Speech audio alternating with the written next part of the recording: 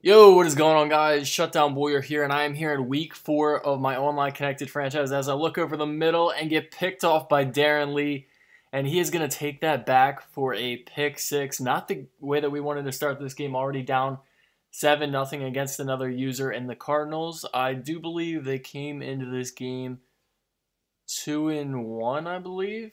He did win the Super Bowl last year, so he's pretty good as I scramble with Russell Wilson there, which is the big story.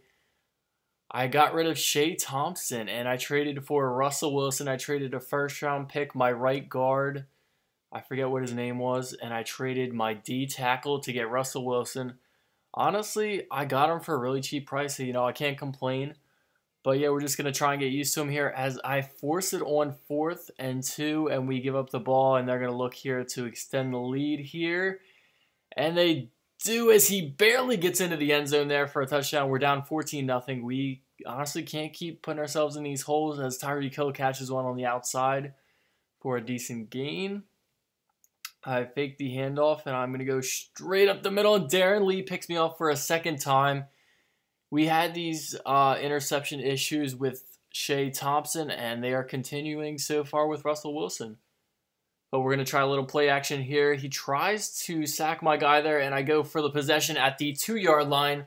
And we are right on the doorstep there at the end of the second halftime. We get the touchdown with Vernon Davis. Cut the lead down a little bit to 14-7. And, yeah, we're going to go into the half with that score. He tries a little reverse here with Jalen Reagor. I tackle him. He's dangerously close to the end of safety as I almost pick him off. Going forward, I think I might do a little bit of a rebuild here as I almost pick him off. He tries to force it in with Julio Jones. It doesn't work out. But yeah, we can really tie the game here as I get the first down, or at least it looks like it. They gave me the 4th and inches, so I just went for the long field goal here. And I end up missing the field goal, which was a huge backbreaker for me. I mean, I had a chance to cut the lead down a little bit, and I got to take advantage of that. But yeah, he just puts it up to 21-7 here, and I need something to happen here. 4th and 6, and he tackles me well short of the first down line, and that pretty much spelled the end of the game here for me. I get the ball late again. I can, make something happen here, and he sacks me for a safety. I believe it still is a 2-possession game here, so I mean, I need something quick, and then I need an onside kick. I get it out here to Eric Ebron.